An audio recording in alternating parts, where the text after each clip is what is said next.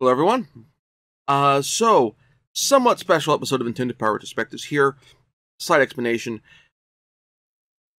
As of this recording, a few days prior, we had the arson and mass killing at Kyoto Animation in Japan. I am if you don't watch my channel, if you only watch my channel for Nintendo Power Retrospectives, I'm a fan of anime. In case you couldn't tell from the posters and stuff behind me. And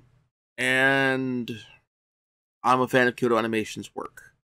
And one of the games being covered in this episode of Nintendo Power Retrospectives is the game Ignition Factor. It's a firefighting game.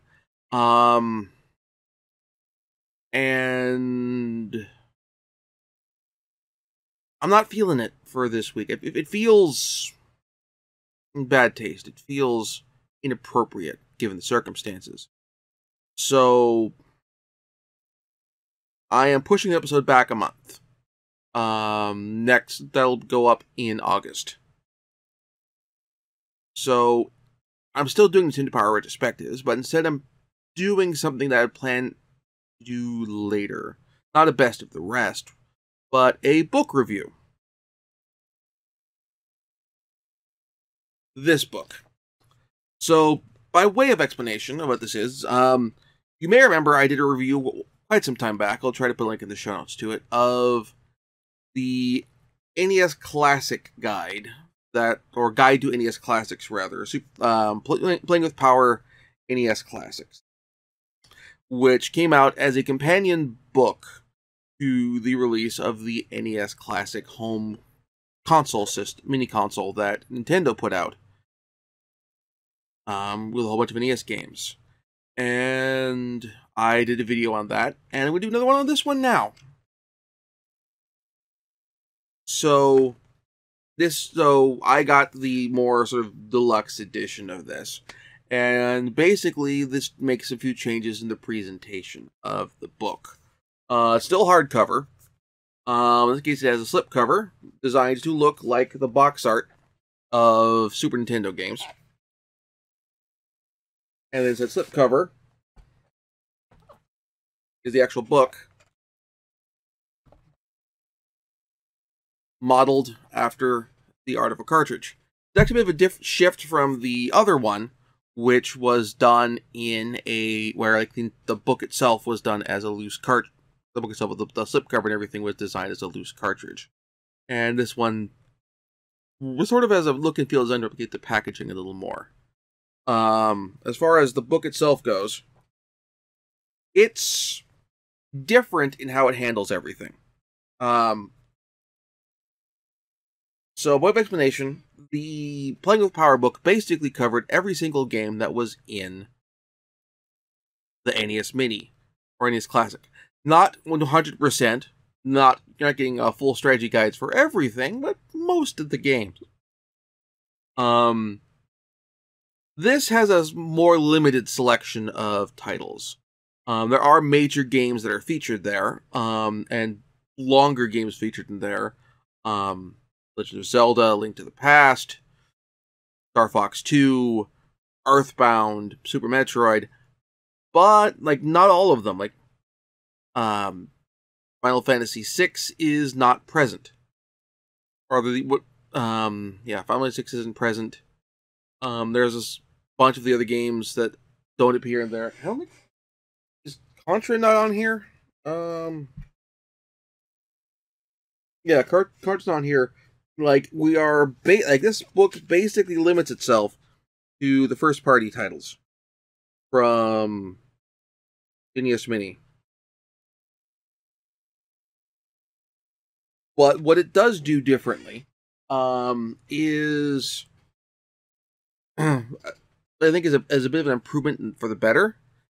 There's going to be a weighty thunk as I set this book down on the desk. What this book does better, I think. Well, better and worse.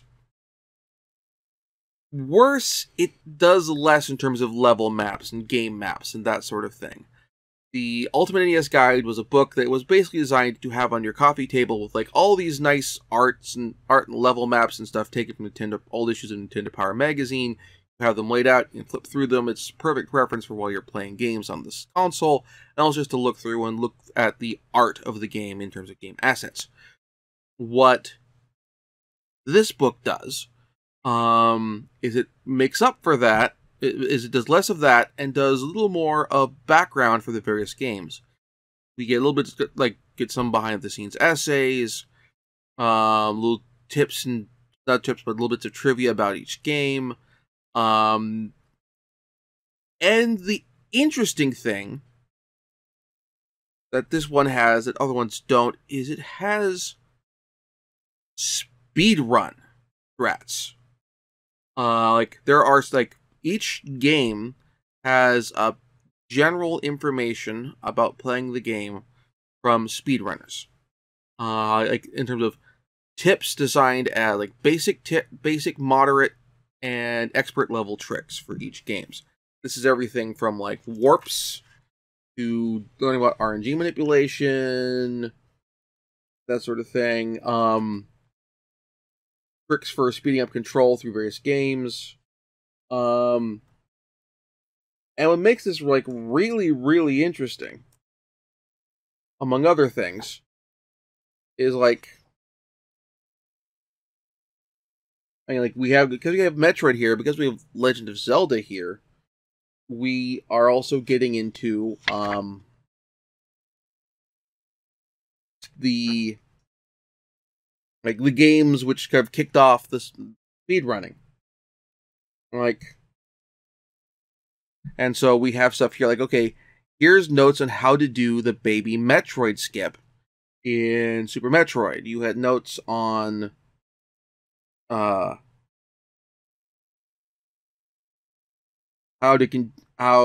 to beat Mother Brain before you get the hit with the a rainbow beam, that sort of thing. It's very interesting. It's sort of, how to put this, it's a degree of coverage which which the other game didn't have, or the other book didn't have. It was just more focused on, okay, general strategies versus playing each game normally. This one is very much into, okay, here's how you play them the way that you would have played them normally back in the day. Here instead it's more, here's how to play them differently. Here's how to do interesting things with these games outside of just the regular way you play them, on top of, like, a few level maps here and there and that sort of thing. And also, of course, general, like, all of this has, like, not art design, but, like, reference material and that sort of thing. There's a brief history of Nintendo. There's discussion here on the development of each game. For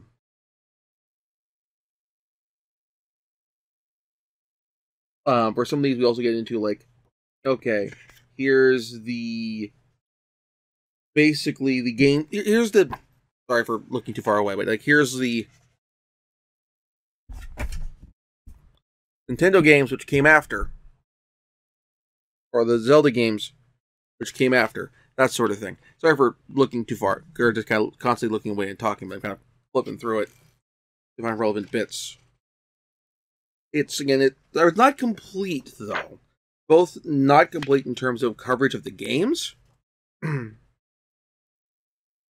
also, like, not complete in terms of it's both not complete in terms of game selection, but also not complete in terms of game coverage. Some get a lot more than others. Punch-Out, complete coverage. All the racing games, F-Zero and Super Mario Kart, full tracks. Every track in the game. But Super Mario World, no. You get, like, one map per world area, and it's not even the full map, and it's not even the maps that do interesting things, which is actually the frustrating part. Because when you get into Super Mario World, we're getting into stuff like hidden exits and levels, and more complicated. We have the ghost houses, which have much more complicated level designs. We had booze and Super Mario Brothers 3, but the whole ghost house concept and the much more complicated and intricate level design is something that's very new to Super Mario World, and I would have liked to have seen, like, if you're going to pick levels to showcase for this, to showcase the game in your art book, pick the levels that do something that other games, that the other Mario Brothers games never really did before. To do another a similar example, if they did a similar approach as far as for guide organization for the NES guidebook, where it's like games get a wider, like, don't necessarily get full reproductions of the strategy guides from Nintendo Power and that sort of thing. If we're getting like a selection of levels from Super Mario Brothers 2, I would want the art or other level maps of the levels which focus on the game's verticality,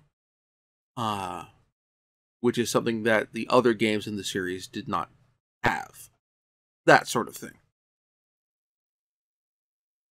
Is this worth picking up?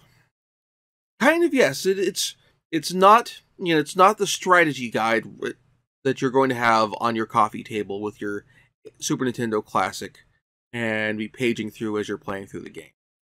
You're still going to want the Mario Atlas for Super Mario World. You're still going to want to maybe open up GameFAQs articles or level maps off that on your tablet or that sort of thing.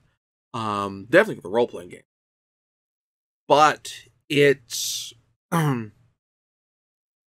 also, it's not necessarily like the be-all end-all.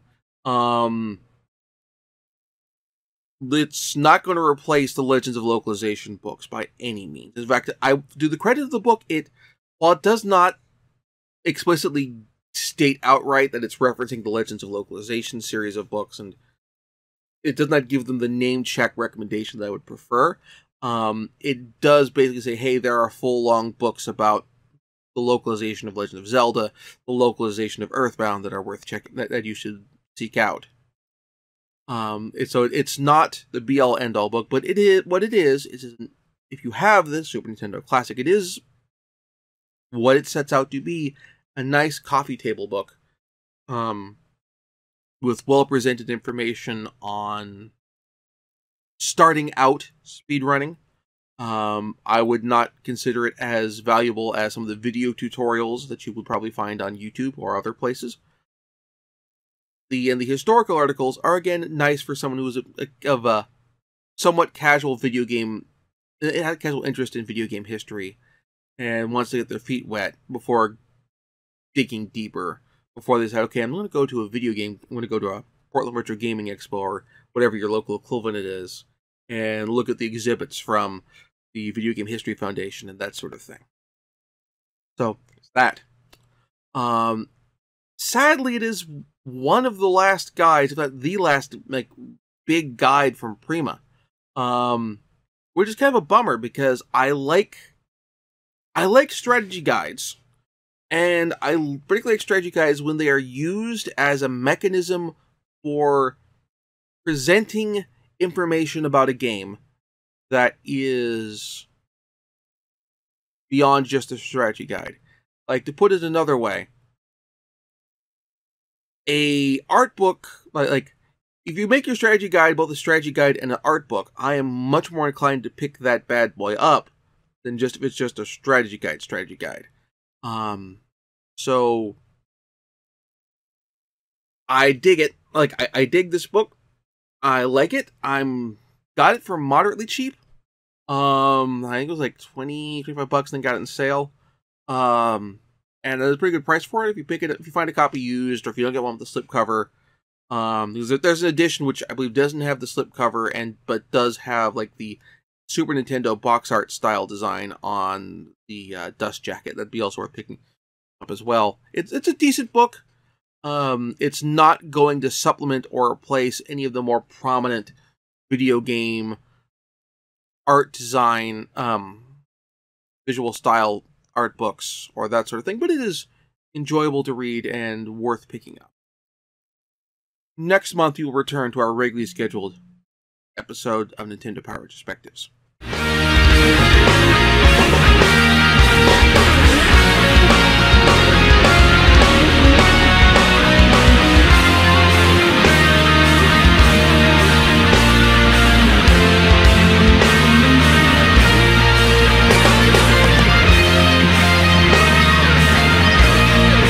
Thank you very much for watching. If you enjoyed the show, please like and subscribe.